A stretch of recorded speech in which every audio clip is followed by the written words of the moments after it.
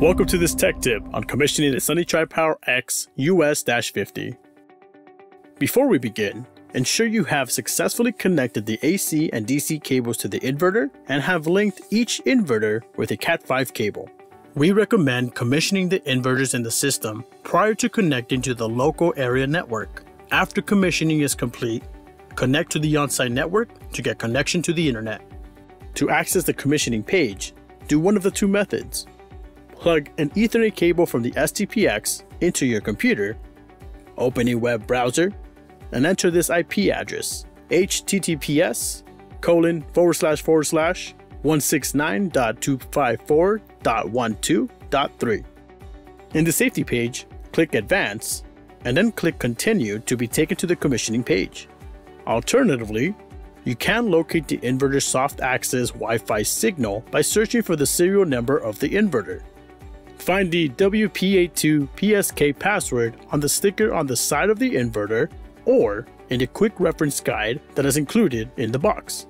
Once connected to the inverter's Wi-Fi, enter https://192.168.12.3. This is the starting page to commission the system. On the starting page, click Continue and enter the required fields. Please record your username and password for future reference. Each STPX can either be a system manager or a subordinate device. For non-controlling devices, you can select lower-level inverter to commission those devices. If configured as a system manager, it can detect up to 5 additional devices that are on the same network. This can be a combination of inverters, energy meters, or weather stations. Let's commission the system as a system manager. Please properly name your device to be able to identify your inverter later. Check mark each of these for proper updates and synchronization with Sunny Portal. In this step, you can detect Modbus devices such as energy meters or weather stations. Click the SMA Speed Wire Devices section to add PV inverters to the plant. Enter a system password that meets the criteria and then click Search Devices. All SMA devices connected to the system manager will populate. Check the box for the device you'd like to add to the system and then click Continue. Remember, the total number of devices is 5 max, plus the system manager. Select the country data set from the drop-down menu. Refer to your utility requirements to select the right country data set. The system operating parameters will be configured in all inverters. If an energy meter is included in the system, you can configure the meter to be the point of interconnection reference. This is often used in zero export systems.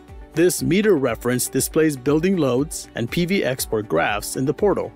If you have a SCADA system that collects PV Modbus data on site, check this box to enable Modbus. Otherwise, click Continue. Based on your country data set, all settings should automatically be configured correctly. No additional steps are needed on this page unless you have unique system requirements. Click Save to complete the commissioning process. After commissioning and connecting the system to the internet, you can register your plant for free in NXOS Sunny Portal. The system manager's PIC RID will be used to register the plant. Your system manager can now collect data from your other inverters and display performance in NXOS Sunny Portal.